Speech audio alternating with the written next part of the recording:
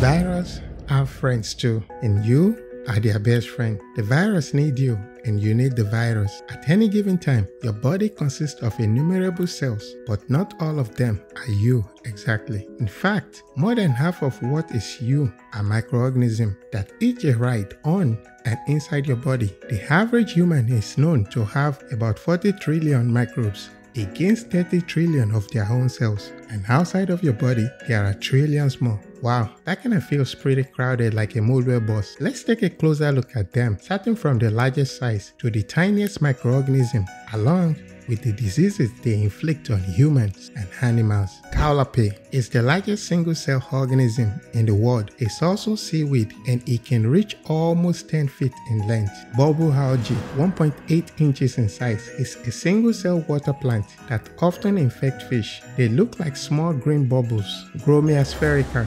1.7 in diameter. You can clearly see it at the bottom of the ocean. Yep, it's still a single-cell cell. Stentor, 2 mm, is probably the largest microbes that is not micro any longer. A tenth of an inch in size is not a joke. Margarita, this is not an average beverage for Cinco de Mayas. At 0.75 mm, it's even bigger microbes. If you put it next to a fruit fly, you will see it is half size of the insect. Amoeba proteus, or amoeba as we call it in Africa, at 0.5 mm, is one of the largest microbes. It's so big it can be seen without a microscope. Gallionella, 400 micrometer, has been known for centuries because it oxidizes iron. In other words, it makes them rust. Paramecium, 300 micrometer, is quite huge for a bacterium and is often used in studies and a showcase for microbiology students. Spirocheta, 250 micrometer, is a peaceful microbe that live in water, both fresh and salt water. Foraminifera, 200 micrometer, is the largest group of microbes that has cell wall shells. These shells are called tests. Serratium, 190 micrometer, is covered in a sort of armor and its two long and peculiar arms, otherwise called on. Vorticella, 150 micrometer, is a bacterium that's really picky when it comes to living condition. If they don't like their current place, they change it. Flexibacter, 100 micrometer, it only affects fish, causing various health issues in them. Iglyphid, 750 micrometer, is an amoeba that is really important for the environment. It takes part in the decomposition process, kind of like what Mozart is doing right now. You know, decomposing. Alternaria, 60 micrometer, is bad for plant and humans alike, causing asthma and other respiratory issues. Didinium, 50 micrometer, is another amiable microbes out there, at least for humans, because they only feed on specific type of bacteria. Cyanobacteria, 30 micrometer, is also known as blue-green algae, lives in pond and other still water, as well as inside your stomach. Alessandrium, 25 micrometer, is one unfriendly bug. Most of its representatives are toxic. Borrelia, 20 micrometer, is not easy to get, but if you do, run to the doctor. It's one of the causes of highly dangerous Lyme disease. Clostridium, 18 micrometer, is one of the nastiest bacteria that causes severe health issues, such as diarrhea, and worst of all, it's highly contagious and abundant in hospital. Treponema, 70 micrometer, is just like Candida, goes about its own business in your mouth without doing harm, but isn't to be messed around with. Suctoria, 15 micrometer, is a bug that commonly lives in the water, sometimes decide to chill on the skin of an aquatic animal, such as seals. Giardia, 14 micrometer, can be ingested from water. Oh boy, they can give you a nasty diarrhea. Oof. Candida, nope. It wasn't discovered by the Canadian. Candida the bug, at 12 micrometer, is a yeast that sleeps quietly in your body, but if something is wrong, it awakens and goes all nasty, leading to yeast infection. So if you have been feeling itchy lately down there, it might be these guys right here. Cladosporium, 11 micrometer, is what you see on your cheese or bread when they go bad, and the same thing lives inside your mouth. Ugh, yucky. Plasmodium, 10 micrometer, is a parasite that lives in mosquito saliva. They are responsible for malaria. Lactobacilli, 9 micrometer, is another good stuff found in fermented milk. It makes your inside goes all cozy in content. Yummy. Labyrinthula 8 micrometer is a weird thing that includes parasitic species as well as symbiotic. I cannot tell you which one is which though. Sorry. Rhodotorula 7.5 micrometer is another fungus that lives inside you. Not on your skin though. Thank goodness. I won't tell you where. You can find it yourself. Bifidobacterium 7 micrometer is good for you. Trillions of them can be found in a fermented milk product such as cottage cheese and your lovely yogurt. Yep. Aquifex 6 micrometer is a bacterium that can easily survive boiling water. It's just a bit too hot for them though. Malassezia 5.5 micrometer is the only fungus that you will find thriving right on top of your skin. Yes, it's there. At this very moment, be sure to say hi. Babesia 5 micrometer is another bug carried in the saliva of ticks. It almost affects dogs and cattle, and as well as horses. Penicillium 4.5 micrometer is most famous for helping discover what? Penicillin.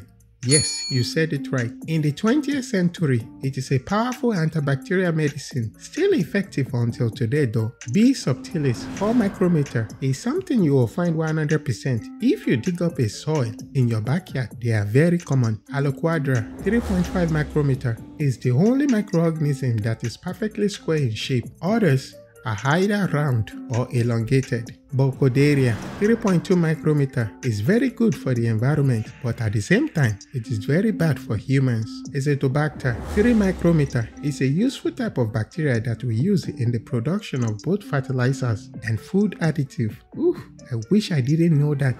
Now you know. P. larvae 2.5 micrometer is a nasty bug. This is well known to the beekeepers because it interferes with the bees, making them sick.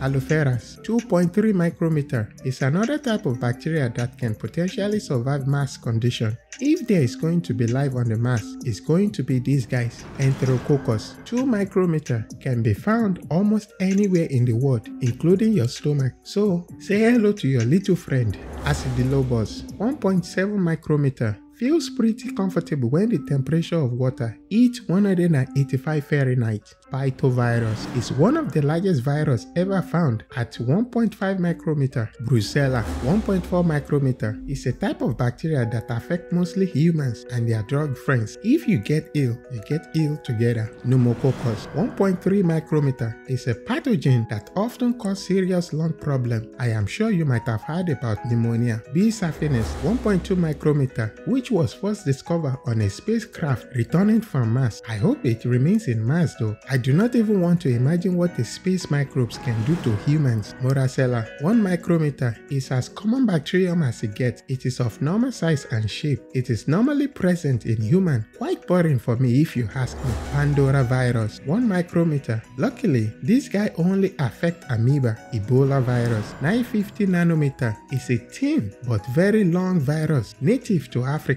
You've probably heard about these guys too. Cephalobus 900 nanometer is a bacterium that not only loves heat but also feeds on sulfur, just like another microbiome on this list. Alococcus 850 nanometer long. These guys form sheets and water body settlement, painting them in bright color. Europyrium 800 nanometer is yet another bacteria type that like it hot. You can often find it chilling with other heat-loving microbes. Badna virus 750 nanometer is a giant peculiar for its name. Its abbreviation of bacilli form DNA virus, and yes, it is bad for you. Megavirus 750 nanometer is the first giant virus discovered after the Mimi virus, yet is still not the largest. Apicomplex 650 nanometer is a microbe family. It's almost completely made up of parasites. They can be really nasty too. Neisseria 600 nanometer has a living species, 9 of them which are completely harmless for humans. The other 2 though can be quite annoying. At 500 nanometer, Mimi virus was thought to be the largest virus until few other types were discovered several years after. Ferroplasma 400 nanometer feed on sulfide minerals, that is, they eat sulfur. Wow. Variola virus, 360 nanometer, is a virus that is all but extinct in humans thanks to vaccine. It is also known as smallpox. Chlamydia, 300 nanometer, are one of the bad bacteria on this list that can be really nasty if they get inside your body. Thermoplasma, 250 nanometer, are bacteria that are also adult and thrive in high temperature. They can be found in hot spring. Herpes virus, 200 nanometer, has lot of types, but only 9 of them are hazardous for humans and common among them too. Rabies, 180 nanometer, is a virus that doesn't like fooling around. It causes inflammation of the brain and medical help is necessary. Chlorobium,